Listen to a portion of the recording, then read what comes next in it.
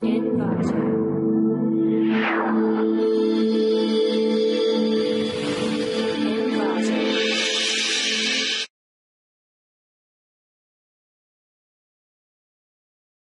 Hi, welcome to clickmyproject.com. The title of our project is Enhanced Privacy ID, a direct anonymous attestation scheme with enhanced revocation capabilities in the domain secure computing. Let's see the overview of our project. In the direct anonymous attestation scheme, which enables a remote authentication of a trusted platform module.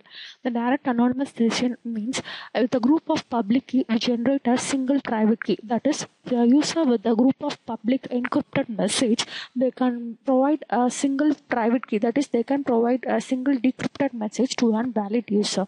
In this paper, we present a new DAA scheme called Enhanced Privacy ID scheme that address the above limitation while still providing the unlinkability of our scheme, providing a method to revoke a TPM even if a TPM private key is unknown.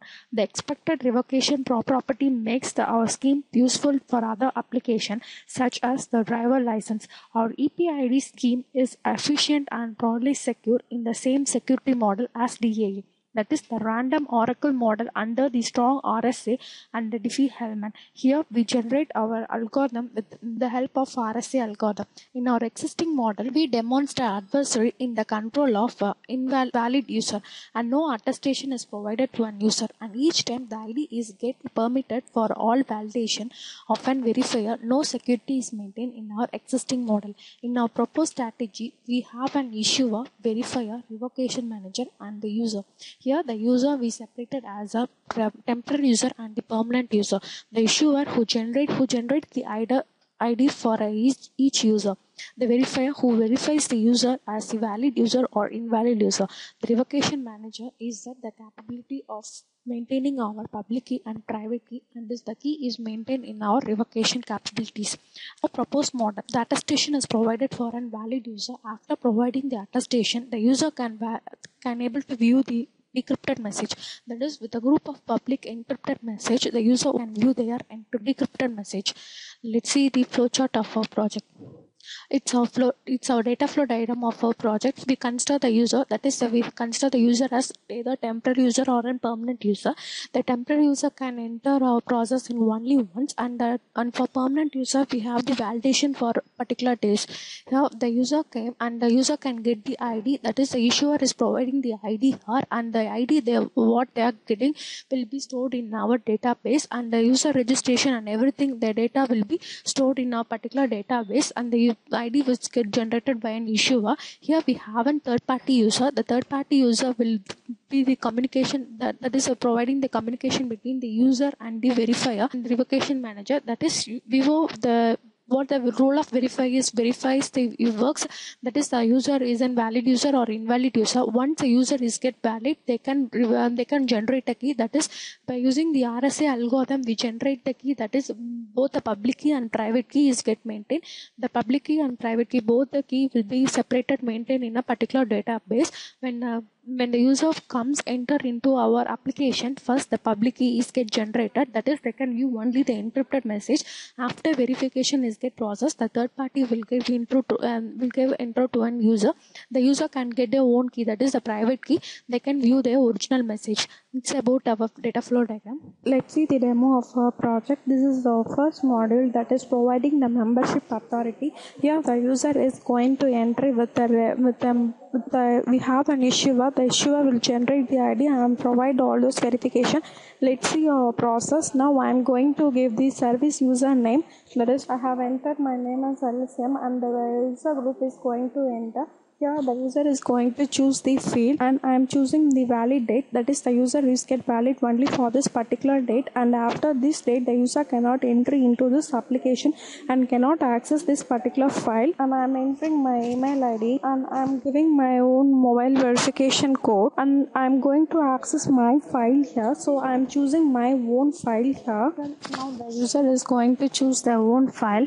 Here I am choosing my file as, here I am choosing my own file as welcome.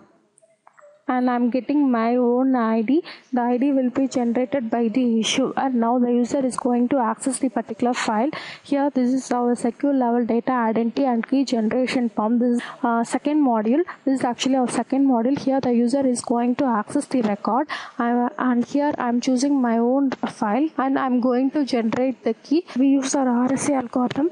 Using our RSA algorithm, when I click on this generate key button, the file will be separated into two keys, that is both the public key and private key, and both the keys will be maintained by the revocation manager, and now the key will be stored.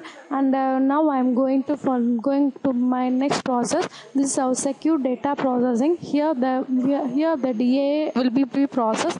Here I'm getting my own file. Here when I click on the secure encrypt, my file is get encrypted. This encrypted file is going for the comparison, that is I'm going to validate this file. So I'm sending my file to an verifier. Here I'm going to give an verifier an IP address. I'm giving my IP address here, and when I click on this transmit button, the file will be transmitted to the verifier. Now check the verifier will be get idle here, and I'm going to transmit my file here. Here my file is get transmitting, that is I'm going to verify that is I'm a valid user or not. Now the data has been received. Now I'm going to process, that is here will be have a validation stage. Here the user checks their own user have to choose the verifier user, verify the user IP address, and the verify user IP address will be chosen, and the file name will be get displayed here. And when I click on this verify button, here I'm going for key validation process. The key will, that is both the public key and private key, will be validated here. As the user choice, here I'm choosing the if I choose the different file, means I will not be permitted to access my own file. So here I'm choosing my own file. That is both the public key and private key will be get displayed. This is the key validation process. And when I click on this membership verifier, the signature will be get generated. The generated signature will be generated by the membership provider. Now I'm going to process my request. When I click on this process button, here I am getting my name, and when I click on this request prover, the prover will be get verified. The prover will get the request from the issuer. Then the issuer will be providing the ID. Now I have clicked on this request prover button. Now the ID has been generated by the issuer. That is here the prover will get request from an issuer, and the issuer will verify this particular user process, and the ID will be get generated. And when I click on this membership provider, the attestation will be get provided. And when I click on this process button, here the user key, that is this for decrypting the file, the user needs the key. So the key will be get generated here. Also an email ID for that particular user, so that from this ID only the user is going to transmit the file. When I click on this transmit button, the file has been transmitted to this particular user mail ID.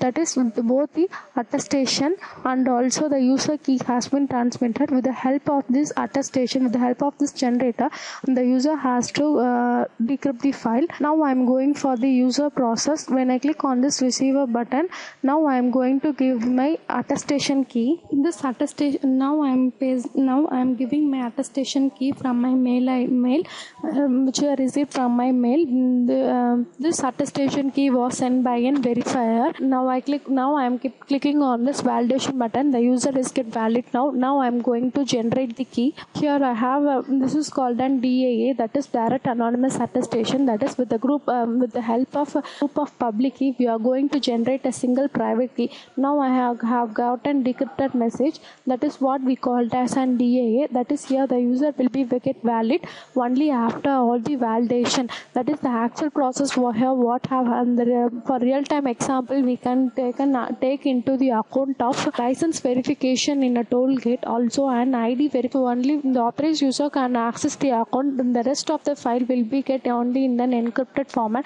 Also the user cannot be access the file. Only after getting the attested key, the user can access the file. This is about our project. Thank you.